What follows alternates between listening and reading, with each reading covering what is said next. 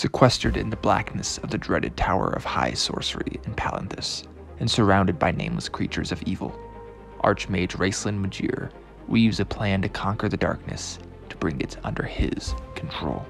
Hello and welcome to Liam's Lyceum. I am your host Liam, aka Himvar, and today I'll be doing a spoiler-free review of Margaret Weis and Tracy Hickman's Time of the Twins.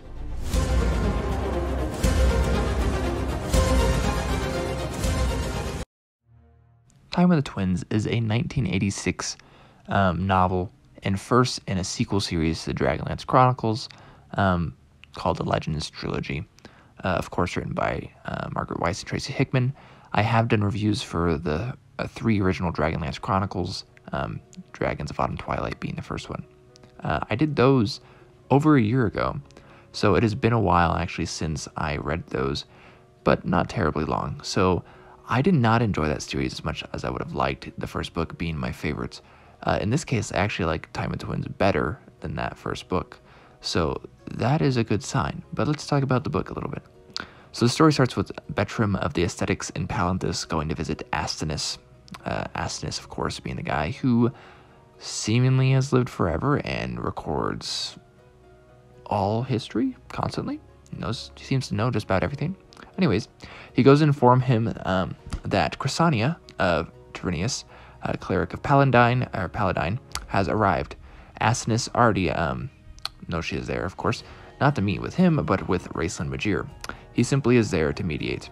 Raistlin, however, has not left the tower since he entered 2 years before at the end of the War of the Lance. Then Chapter 1 takes us to Tika, who was married to Caramon Magir, now Raistlin's twin brother. She is running the inn of the last home. She seems to be suffering from some sort of PTSD from the war, but also from experiences with Caramon, who has become a drunk. So Tannis and Riverwind are coming to visit, and this is all a nice callback to the start of Dragons of Autumn Twilight. I really missed Flint Fireforged, very obvious absence there.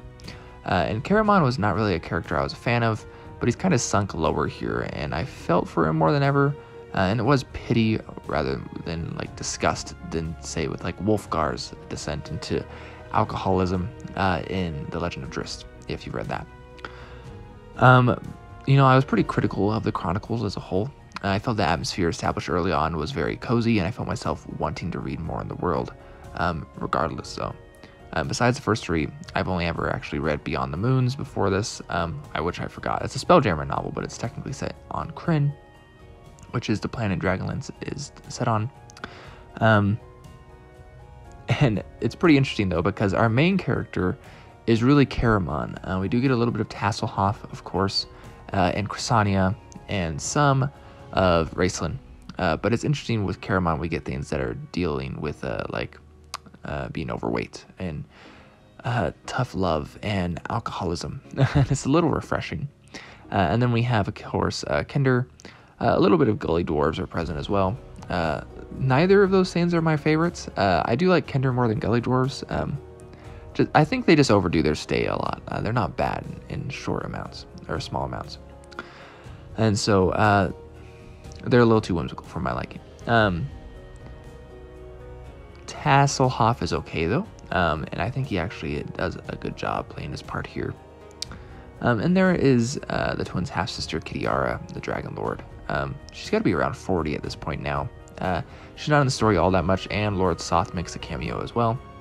And another character, a new one, one that I believe is rather important to the Dragonlance as a setting, is Dalamar. He's a Dark Elf apprentice to Raistlin. Dark Elf here is not Drow.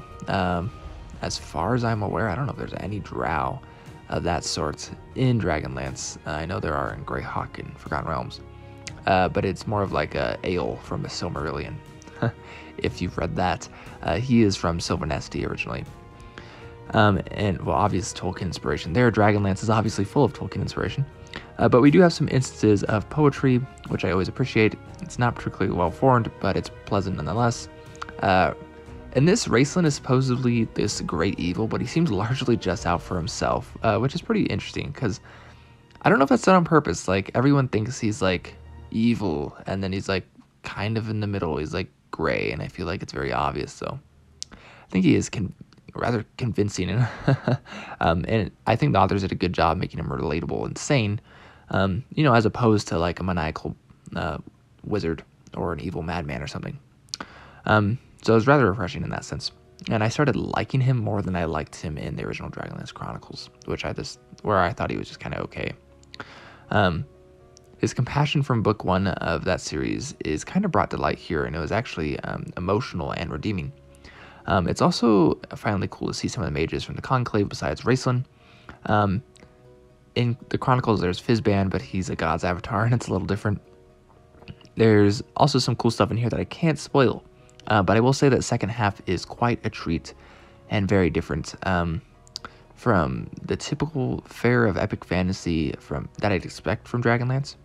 It deals a lot with faith and hubris, and while it's rather simply done, I think it works well enough. I think Chrysania has a great introduction, but is rather one-dimensional afterwards. I wish she had more of her point of view that wasn't just some confusing thoughts as always.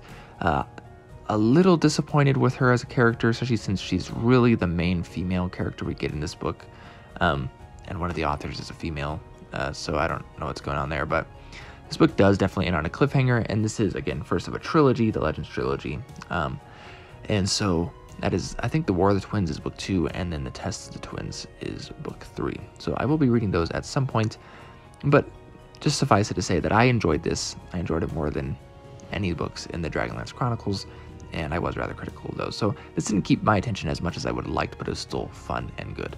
So anyways, this has been Liam Williams Lyceum. I'll catch you next time.